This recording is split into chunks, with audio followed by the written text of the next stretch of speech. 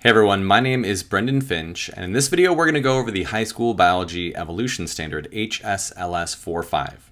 We're going to talk a little bit about the standard. We're going to look at a phenomena where students can take what they learn in your classroom about this topic and then apply it to that novel phenomena to make sense of the world. And then we're going to talk about a series of questions that we can use from the In-Orbit site that will help you to scaffold students up from showing what they know to making sense of a phenomena. This is a good video for you if you're new to the NGSS and trying to acclimate yourself to these standards, if you're using In-Orbit and you're looking to see how we write our questions, or if you're writing your own assessments and you want to figure out how you can scaffold up questions from really simple questions to much more complex questions.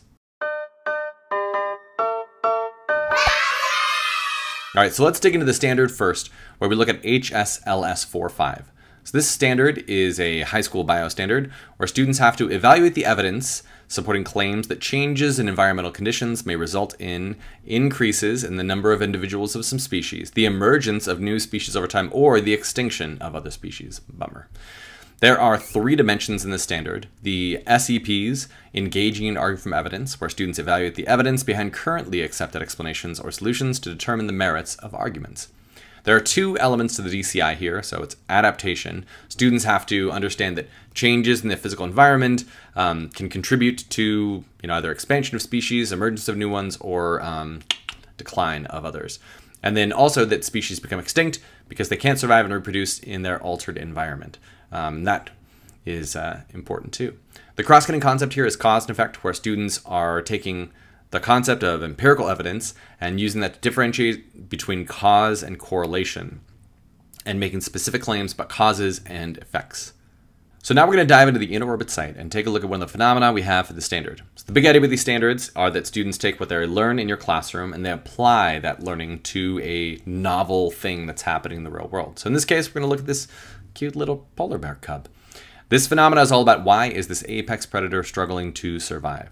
So what we give students are, a basic understanding of the Arctic food web and really just what is happening to the environment of these creatures. So we give them some background knowledge on what polar bears like to munch on.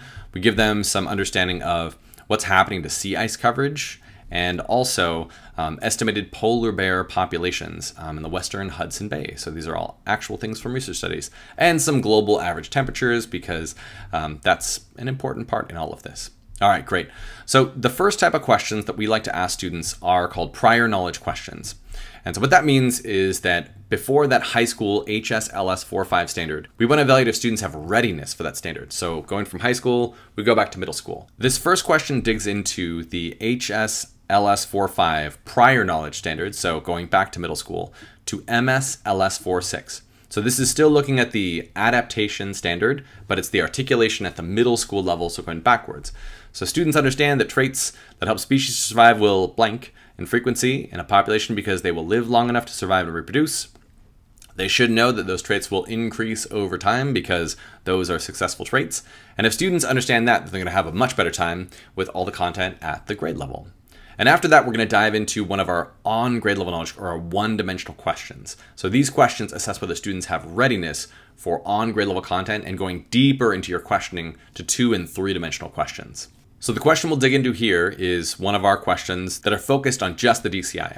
As I hover over this question on the In-Orbit site, we can see on the right-hand side there are little pop-ups that appear for this standard. The prior knowledge question only had a pop-up for the DCI at the middle school level, and now we're looking at questions at the high school level for this standard, HSLS 45 and 46.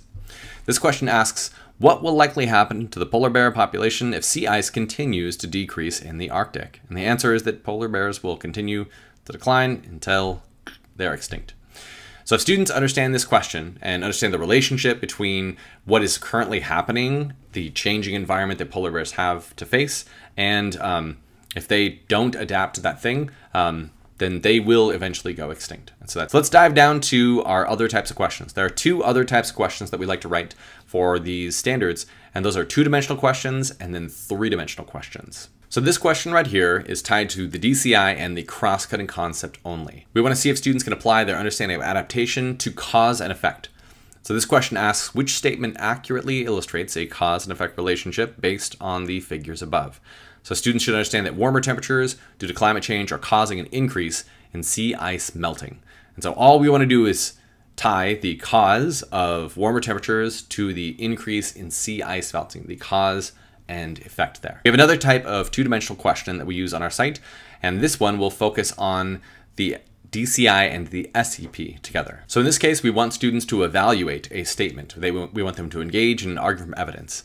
So we give them a question that says, Figure 3 shows the changes in average global temperatures over the years. Evaluate whether or not this data is reliable evidence for global climate change. So we want students to say, yes, it's reliable evidence because 5 different sources of temperature data are extremely close in their measurements. The trend lines of all of those sources of measurements are between similar and the same. So in this case, we can say that that's reliable because we're not just pulling from one source, we're pulling from many sources. And now we'll dive into our last question type. These are three-dimensional questions. We call them summative right now, but they are integrating the SEP, the DCI, and the cross-cutting concept all together. So first we'll dive into a multiple choice question that is hitting the 3 dimensions of this HSLS45 standard.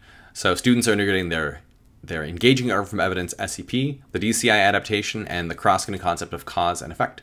So this question asks, Chris shows you the graphs in figures 2 and 3 and claims that polar bears are dying because it's too hot. Chris's classmates evaluate his claims and evidence. Which students provides the best evaluation?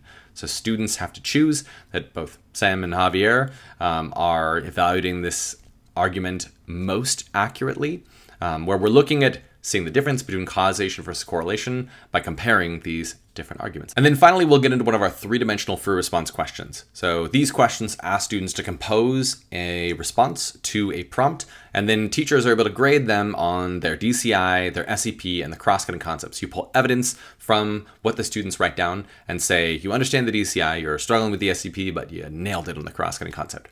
So in this case, we ask students, while studying this phenomena, a classmate of yours argues that because populations fluctuate naturally, the observed changes in the polar bear population aren't related to climate change.